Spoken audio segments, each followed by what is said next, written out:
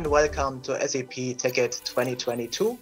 My name is Frank Jentsch. I'm the project lead of SAP BTP ABAP environment. For this session, I'm joined by Paul Antunes from Taxera Technologies. Hi, Paul. Hi, Frank. Thank you for the introduction. My name is Paul Antunes, Chief Product Officer of Taxera Technologies. Back to you, Frank.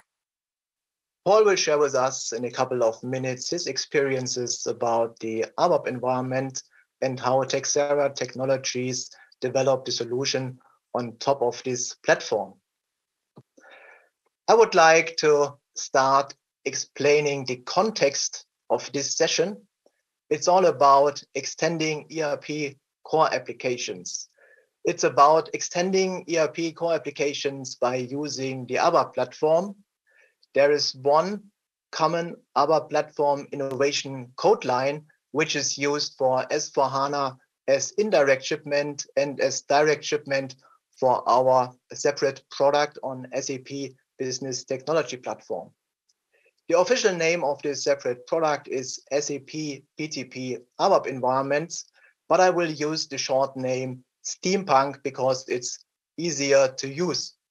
Steampunk introduced the cloud development model, which is basically the usage of ABAP development tools, the ABAP RESTful application programming model and Fiori, instead of SEAD, DynPro, and SAP GUI. These principles are not new. It's just a consistent continuation of what we offered in the must-learn topics in the last couple of years. It's basically the focus on user experience, making use of Fiori, making use of the HANA capabilities, improving the developer efficiency by making use of the ABAP development tools, and also applying cloud principles, especially enforcing the usage of released objects. So let us quickly go through the agenda of today's sessions. I will start with the positioning of Steampunk, followed by the latest news. Paul will give us an overview about the solution built by Taxera Technologies. And last but not least, I will explain the roadmap. So in order to understand the positioning of Steampunk, I would like to start the explanation of the main characteristics of Steampunk. So first of all, Steampunk is nothing else than the platform as a service offering for ABAP. The ABAP technology layer is intended to develop and run standalone apps and side-by-side apps. It comes with an HANA database automatically included in this offering. So for the development environment, the ABAP development tools are mandatory to develop ABAP-related objects. The ABAP language version is cloud optimized and enforces, for example, the usage of released objects. The ABAP RESTful application programming model is the leading and recommended programming model. And Steampunk is completely relying on SAP Fiori, which means we are making use also of the SAP Fiori tools for the UI development. We are also providing a lot of tools to ensure the code quality of the developed custom code, and especially with the usage of ABAP Test Cockpit ATC. It's very important to mention that the ABAP systems are operated by SAP. It means that all lifecycle management events like upgrades and patches are managed by SAP, and SAP is also responsible for the system availability.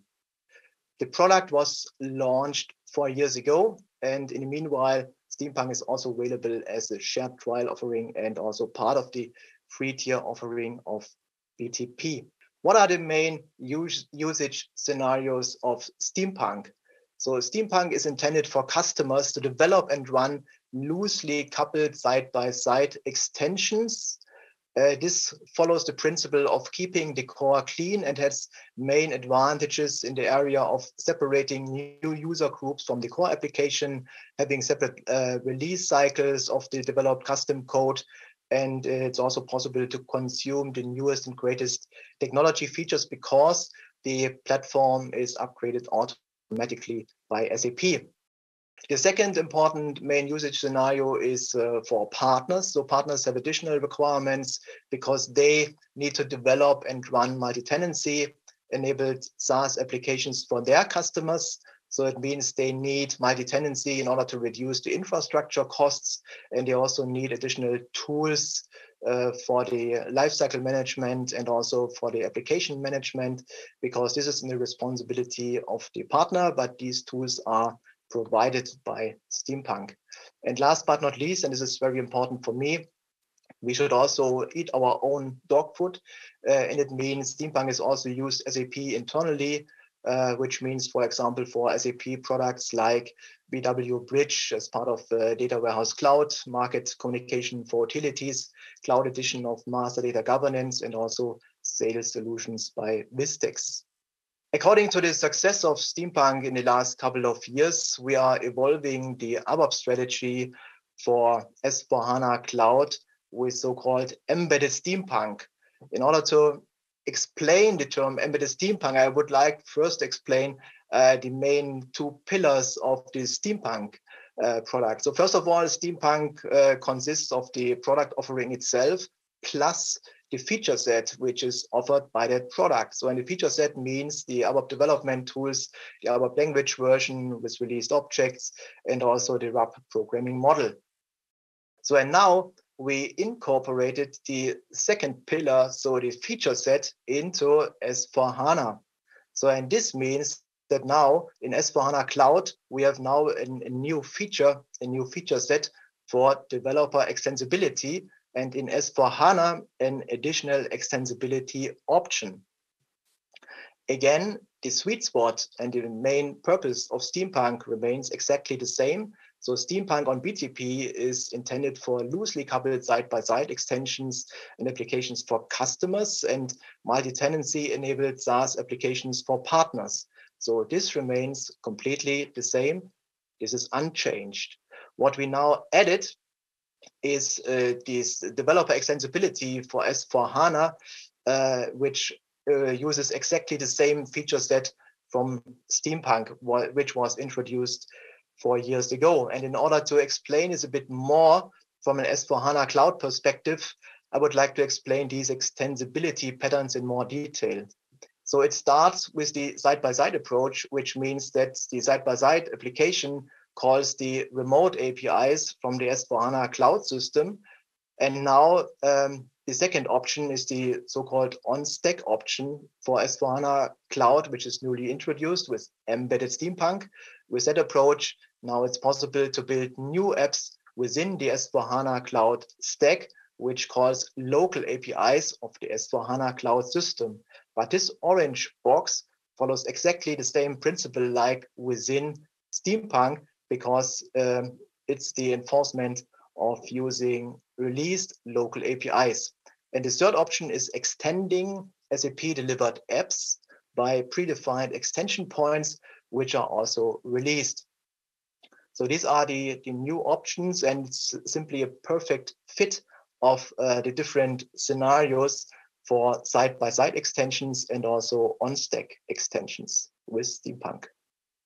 You can find further information about Steampunk and embedded Steampunk in this blog post by Harald Cook. And now I would like to explain a bit more about the latest news of what we delivered in the last 2 releases. And in order to understand our release strategy, we need to understand that we are delivering features on a quarterly basis, and a detailed schedule of these releases is explained in this blog post. So we are describing our innovations as release notes in the SAP BTP What's New section, and also in regular blog posts by Florian Wahl. And I would like to summarize the most important features which we delivered in the last 2 releases now. So in the May release, we delivered an extension of the RAP generator for business configuration. We enhanced the managed software component app for lifecycle management, and we have now the option also to transport business roles. In the August release, we delivered, and it's very important, the event consumption and exposure. We are now able to provide the extensibility for the ABAP RESTful application programming model. we are making use of the HANA native storage extension. This enables customers and partners to persist their custom data in a cheaper part of the HANA. We are now also able to support the upload and evaluation of Excel files. And another completely different topic, we are now supporting also 5 additional data centers on AWS, which increases our regional coverage of Steampunk. So besides these continuous quarterly feature delivery, and you can also see that we are normally deliver 25 to 40 or 50 additional features. We can also say that Steampunk together with RAP is now mature to develop enterprise-ready business applications. As I said, there's this second main usage scenario for partners. So, and for partners, we introduced also a blog post describing the different solution partner models and their implications about the commercial models and the system landscape setup. And what does it mean? Which kind of systems need to be created and so on for whole development and productive landscape for partners. And this is a perfect topic and fits exactly to our next section, to our next topic, where Paul will explain how Taxera Technologies developed the solution on top of Steampunk. So with that, I would like to hand over to Paul. Thank you, Frank, and welcome everyone. Taxera Technologies is a Swiss-based company that provides a global indirect tax solution for our clients. We have offices spread around the world, mainly in Spain, Germany, and India, with headquarters based in Switzerland in the Zurich area. We are a cloud-first platform using the BTP application to allow us, through the multi-tenancy concept, to meet compliance needs on a global scale, to allow our clients to move from a tactical local approach to a truly global approach, single vendor, single platform to meet your compliance needs from Japan to Europe to Latin America, as well as North America. So a truly global application that allows you to meet those requirements today and for the future. The indirect tax world today is going through a substantial change. Some people will call it a tsunami, where companies have to report data on a daily basis in real time. Authorities now have the power to cross-check your VAT returns, to your financial statements, to your invoicing in real time, not only on a country-by-country basis, but also on a global scale. Companies then therefore have to ensure that they can meet those requirements and data submitted in a timely fashion and correctly. The power of BTP allows us to provide the service today and also expand into future functionality to ensure that as the tax authorities get more aggressive in collecting data and ensuring that compliance meets our need and address the VAT gap, we can then meet those needs through the BTP platform. In terms of our architecture, we use the BTP platform to extract data from ECC systems, S4 systems, bring it into Taxera on the BTP platform, transform the data, and then provide the data to the tax authorities in a non-intrusive manner with no additional code required for the clients on their system, no changes to the business process, ensuring that we have real compliance in real time through the BTP platform. And now we'll showcase that through our demo and hope you enjoy the demo. Good morning, everyone, and welcome to Taxera demo on our global indirect tax platform built on SAP BTP platform.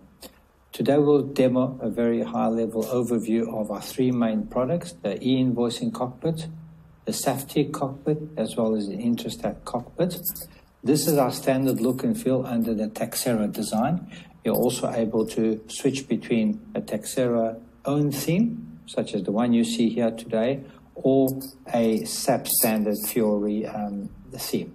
Switching across to a normal SAP standard theme, as you can see here, the SAP logo appears, and this is our e-invoicing cockpit that can operate it across the globe, and it can be either used, in this case, for Spain, or depending on the selection screen, one can choose different company codes, which is, of course, then tied to a different mandate, such as Italy, Brazil, Mexico, Australia, all from a single cockpit, you're able to manage all your invoicing operations around the world. In this case, we're talking about B2G, but B2B as well, B2C, anything to do with invoicing. Not only in classical invoicing is transferring data to clients, so peer-to-peer, but also to the tax authorities and the governments.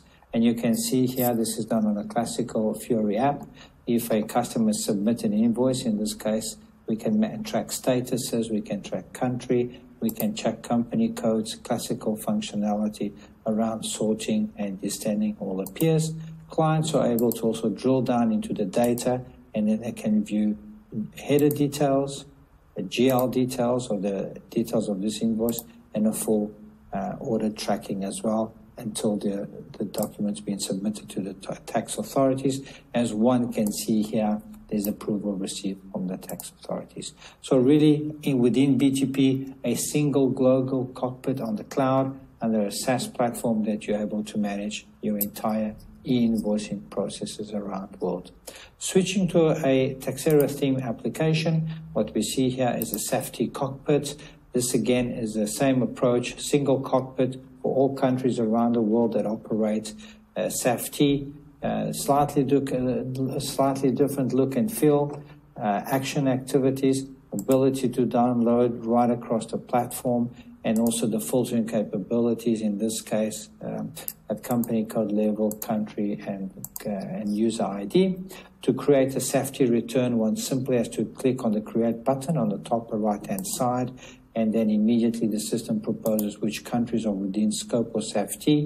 As soon as one of these countries is selected, the model is then selected from the underlying backend, and then we can then progress with the process. In this case, then one selects the company code, the system picks up the company code relevant to that client, and then we select which return needs to be done for the SAP return.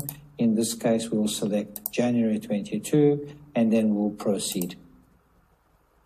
There's already an extraction. The system warns you, but you can still go in, and you can see now the way the cockpit works, in that there's an extraction layer, data quality and preparation, SAP generation, as well as review, submit, and archiving. So a very integrated process through CPI and BTP directly into our customers' systems, and this can be an SAP customer or a non-SAP customer. This is the beauty of BTP, one of the key differentiators for Taxera, that we're able to integrate not only with the SAP customers, both ECC and S4, but we can also integrate with non-SAP customers across our entire platform. And this is whether you're using e-invoicing, or whether you're using SAP or using Intrastat or any of other reconciliation products, month-end, periodic reporting, data analytics, everything is on the BTP platform for Taxera. Today, we are just showcasing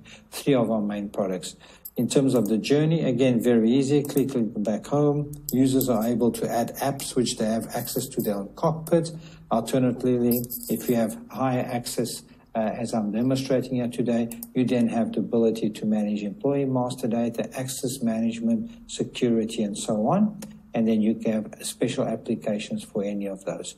You may also notice in some of our applications, when I go to the application itself, this is then all the applications that are created by Taxera for the purpose of configuring the platform. And we see that not only for the SAP cockpit, but also for invoicing and Intrastat, where things need to then be configured on the Taxera backend, all within BTP.